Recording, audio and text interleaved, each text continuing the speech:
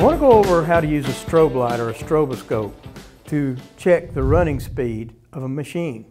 The benefit of a strobe light as opposed to a laser tachometer is you don't necessarily have to have a piece of reflective tape, but one thing you do need to be mindful of is, are you looking at running speed or 2 times running speed or 4 times running speed or so on. So let's go through those quickly.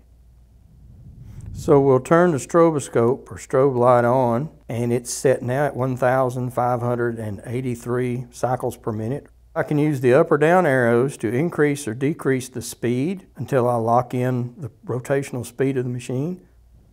I also have a 2x multiplier to double the speed and a 2x divider to half the speed.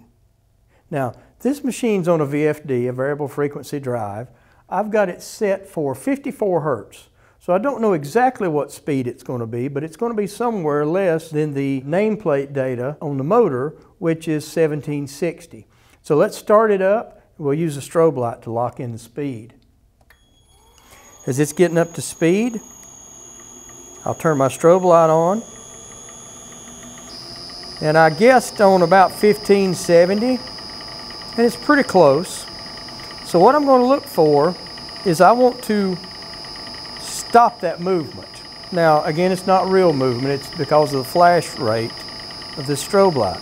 So if I slow it down a little bit, I'll see it get faster. So I know I need to speed it up just a little bit. So now I'm going to sneak up on that running speed until I lock that keyway in place.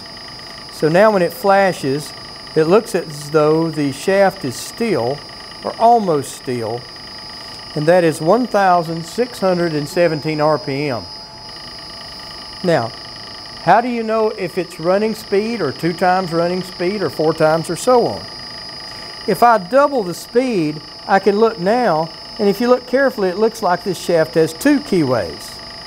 If I double it again, it looks like it has 4 keyways.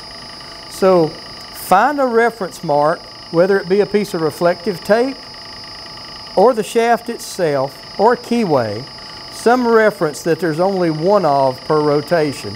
You just want to lock it in till you get a steady speed.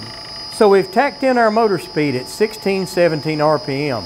We may well want to know the fan speed as well. Now it's important to keep in mind a little basic concept. The smaller the diameter, the faster the speed. So we go to a larger diameter sheave, I know it's going to be running slower. Now if I guess this, I'm going to say that this is 3 times the diameter of this one. So my speed should be 1/3 the speed of this one. Now we're running about 1617 here, so that puts me at somewhere around 550 or so. So we're going to start out at about 550 and see how close we are to the running speed on our fan. So I'm going to cut it down to about 550. That's going to be my starting place. And I'm going to be looking to the keyway, because that's my easiest reference on this shaft. And what I want to do is freeze the image of that key rotating so it looks as though it's not running.